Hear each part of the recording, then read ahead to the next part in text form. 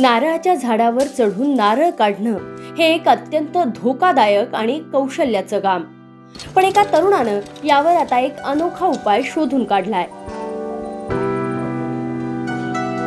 त्यानं झाडावर चढणारी चक्क बाईकच तयार केली आहे.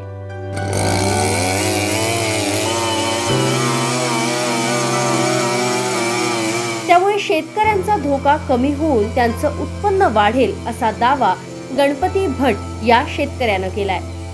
मंगळुरूमधील गणपती भट हा BSc ग्रॅज्युएट आहे आणि त्याला शेरविन माबिन या इंजिनियरचं सहकार्य मिळालंय. गणपती भटनं याआधीही असे अनेक प्रयोग केलेत.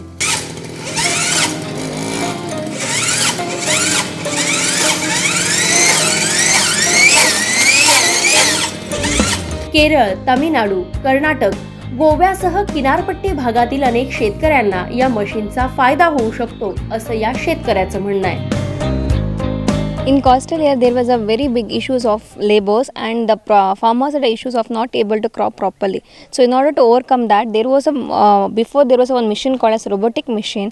But because of that, there also some issues are there. Farmer couldn't pesticide properly, or they couldn't yield the crop properly or earn properly. Because of all these issues, Sherwin Mabin sir and Ganpati Bhatt has came forward and formed this machine called as Arakana tree climbing machine.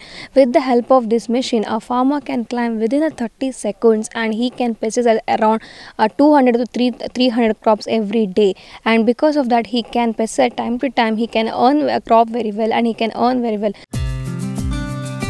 या आधीही असे प्रयोग झालेत, पण या मशीनला किती खर्च लागला याची माहिती अद्याप समोर आलेली नाही.